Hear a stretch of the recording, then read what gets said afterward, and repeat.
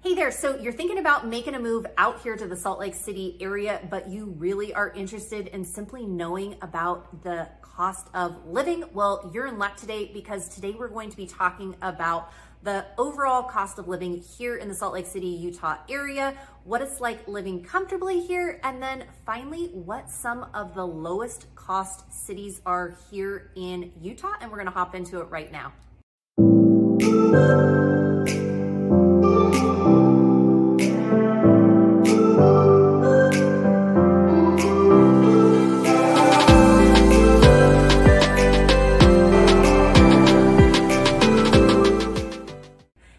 Mariah here. Welcome back to the channel, or welcome to the channel if this is your very first time here. This channel is literally everything you need to know about eating, working, playing, sleeping, and living in the Salt Lake City, Utah area. If that is of interest to you, consider subscribing down below and make sure you tap that bell for notifications so you are notified every time we drop a new video. We hear from people like you all the time that are relocating or looking to make a move here to the Salt Lake City, Utah area, and we absolutely love it. So if you're thinking about making a move in a week, in a month, or even a year from now, feel free to give us a call, shoot a text, or send us an email, and my team and I would love to connect with you.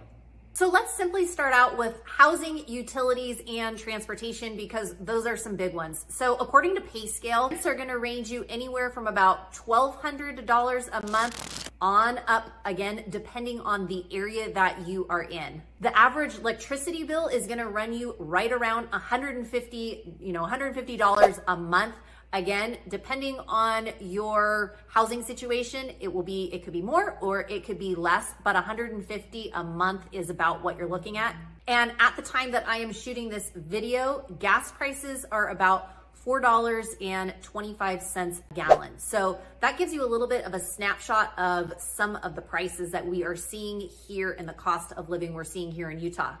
Moving here from California a couple years ago, when we took a look at the price of food and utilities and gas and all of that, we kind of went, wow, this is actually a lot less expensive than obviously California, obviously New York, some of those big cities. Salt Lake City, Utah's housing expenses are 4% higher than the national average. So just to kind of give you a little snapshot of that, if you're looking for an area that might have a lower cost of living that's kind of within the same region, Wyoming is 18th on the list. Utah has the 31st, yes, 31st lowest cost of living state within the United States.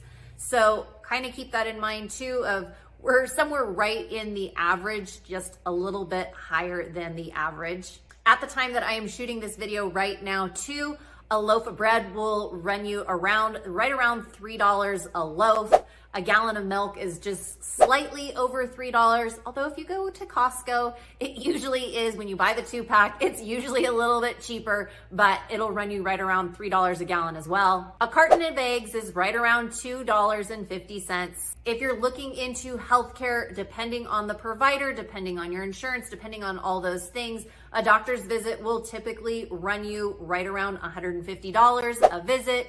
Dentist, about $100, maybe a little bit more, a little bit less, depending on the dentist. So those are some healthcare costs that you can think about. Let's hop right into childcare. Depending on the type of care that you need, full-time, part-time, in-home, at the school, usually will range you. In-home daycares and childcare facilities will usually be less expensive than some of the other more traditional preschools and childcare facilities, but that'll usually run you an average of about $700 a month, anywhere to about $1,500 a month, again, depending on the school, the care, and the services. Next up, let's talk about taxes. Utah has what is called a flat tax. Utah is a flat tax state, which means that no matter how much you make or how much or how little that you end up making, you pay the same flat tax, which is 4.95%. Yeah, neighboring states like California, you could be paying as much as over 13% based on that state income tax. They have a gradual scale, whereas Utah, depending on, like I said, how much you make, it is a flat tax. It is, it's not gradual depending on how much you make. So for some, they absolutely love that. And they're like, my goodness, I am saving so much money on those state taxes simply because it is a flat rate.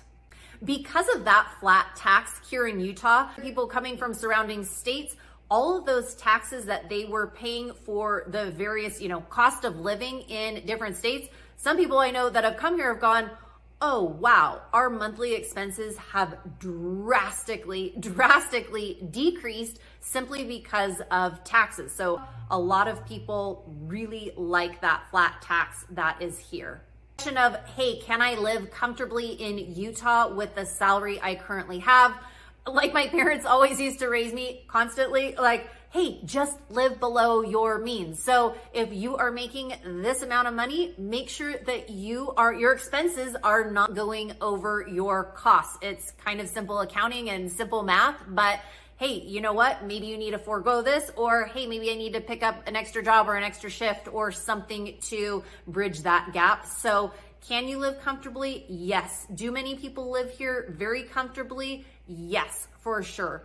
But again, just based on, your costs and your expenses, just make sure that your expenses are below your costs. Wondering what cities here in Utah have some of the lowest costs? Well, number one on the list is Cedar City, Utah. Yeah, Cedar City, Utah. It is down in southern Utah. It's about 45 minutes north of St. George, Utah. And the affordability there in Cedar City is relatively one of the lowest here in Utah. Cedar City is a smaller town, but it's not going to, you're not going to have your Costco there, but you will in St. George, which is 45 minutes away. But you do have a college there. You do have a lot of other restaurants and shops and other amenities that are there in Cedar City. So Cedar City is first on the list. Number two on the list is Ogden, Utah. Ogden is about 35 minutes north of the Salt Lake International Airport. Same thing, Ogden is a bit bigger than Cedar City, but it also, it does have a lot of the bigger restaurants and shops and things of that nature there. Ogden's known for a lot of its hiking and biking and forests and trails in that area. So number two on the list is Ogden. And number three on the list for a lower cost of living and cities is Provo, Utah. Yes, Provo, Utah. Provo, Utah has a little over 100,000 residents. In fact, when Provo, Utah is home to Brigham Young University, and it seems like that town ends up doubling when school is in session, but it's definitely a college town, and Provo is really close to Orem, which is a surrounding city, but the cost there to live is one of the more affordable in Utah. Hopefully that gives you a little snapshot of overall cost of living here in Utah, comfortability, and the lower cost cities to live in. If you are thinking about making a move or relocating out here to the Salt Lake City, Utah area, we would absolutely love to connect. We hear from people like you all the time that are making a move or relocating, and we absolutely love it. So if you're thinking about making a move in a week, in a month, in a year from now, feel free to give us a call, shoot us a text, or send us an email, and my team and I would absolutely love to connect with you. Take care and have a great one. Bye.